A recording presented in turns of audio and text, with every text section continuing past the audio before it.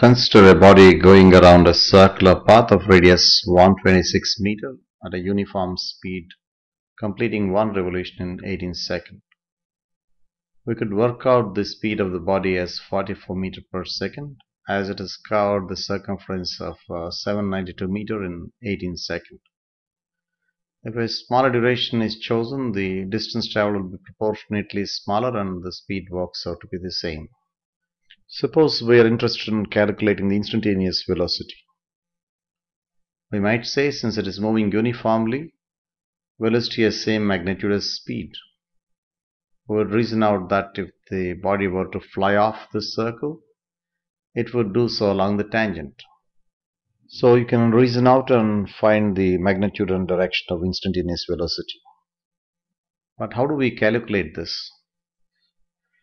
Let us say the body was at A at a certain instant of time, and 3 seconds later it is at B, having covered an angle of 60 degrees.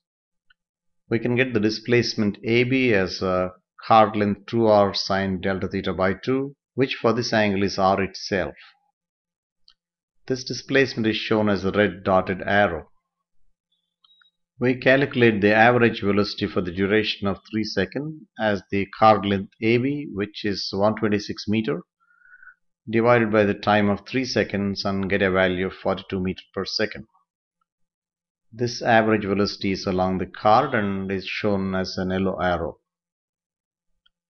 These values are also shown in the text area and in the first row of the table. Let us reduce the duration to 2.5 seconds and repeat the calculations. Displacement AB is now 106.5 meter. And average velocity is 42.60 meter per second. These values are again shown in the text area and in the second row of the table. For the duration of 2 seconds, the displacement is 86.19 meter and average velocity is 43.09 meter per second. Let's make the duration smaller by 0.5 second every time and calculate the average velocities.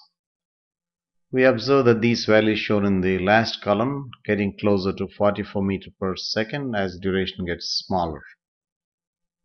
If we had used a duration of say 0.01 second, we would have found average velocity to be a value differing from 44 meter per second by a very small amount. As long as we do not talk of zero duration, we can do these calculations. As duration gets smaller, displacement also gets smaller and the ratio of the displacement to time approaches a certain value. By considering a very small duration, we get what we can claim as the instantaneous velocity. To reflect on what an instant is, time is an interval between two events, and as the interval gets smaller, we get what we call an instant. It is much the same way as how you would understand what a geometric point is. You would probably say it is a length element tending to 0. Instant can only be understood as a very small duration, or in mathematical parlance, instant is a duration tending to 0.